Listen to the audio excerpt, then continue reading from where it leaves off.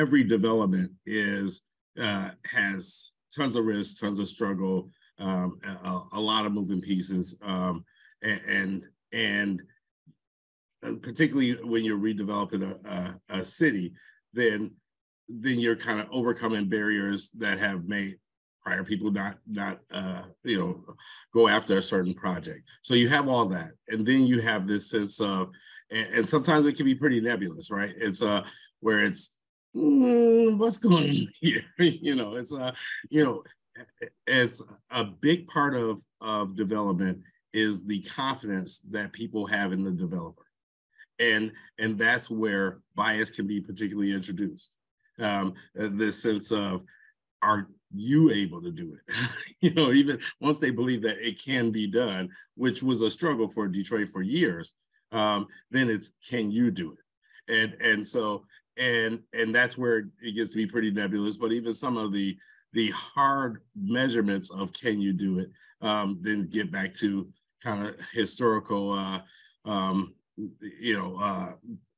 historical discrimination and how that affects people and where they are financially now.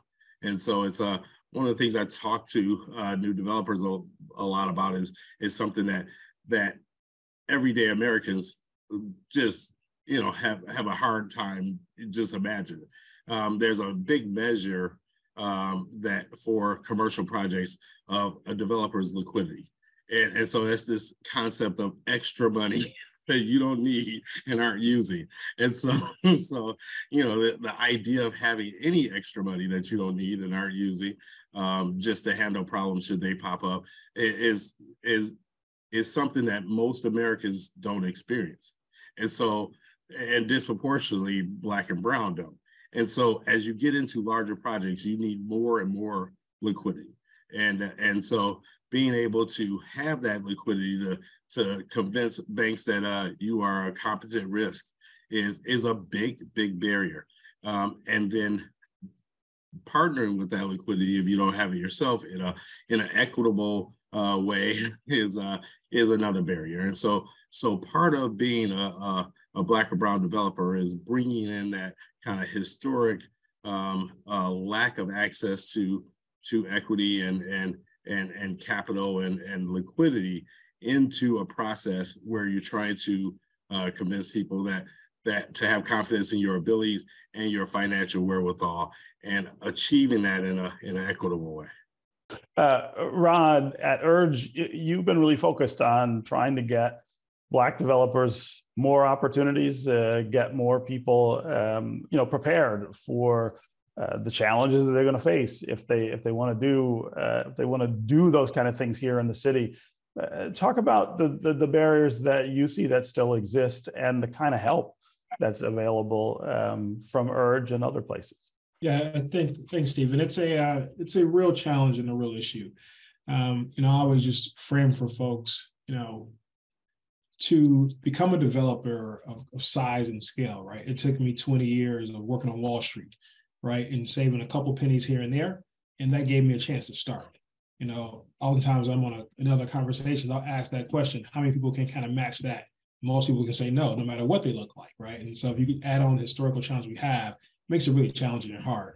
And access to capital becomes a significant barrier for that, right? Those historical barriers and lack of equity and home ownership, when you add that compounding effect over generations, it adds up that most Black and Brown folks don't have an extra dollar, let alone $500,000, right, to say, I will take a risk with and invest. And so we have to we have to be real and acknowledge that is a real barrier and as a real issue. And if we acknowledge it's a real issue, then what can we do to help solve that? We try to help folks understand that you have to be as proficient, efficient, and effective, and as knowledgeable, as talented as possible.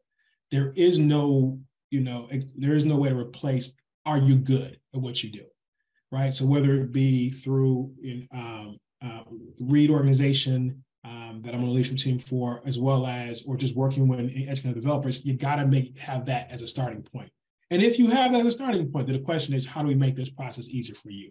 And that was one of the reasons why we partnered with Invest Detroit and Kresge to launch Ebiera, which is the kind of the first of its kind fund to invest in Black and Brown, not develop projects, but the firms themselves, because there's a certain level of achievement when someone invests in your company.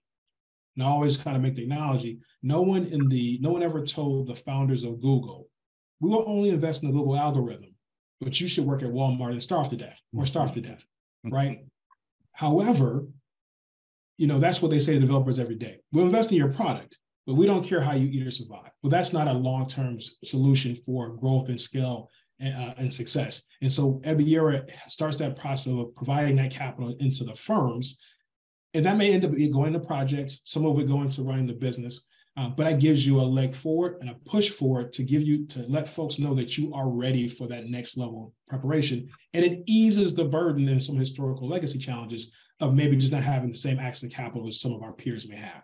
And we think that, along with the wraparound support we provide by providing them guidance, exposure, access that we may have garnered, that makes them much more successful. Jason, I want to have you talk specifically about the area where your business focuses, which is housing, which I feel like adds another level of difficulty, I guess, to the problem. Number one, you are really focused on affordable housing and housing that gives people access who didn't have it before.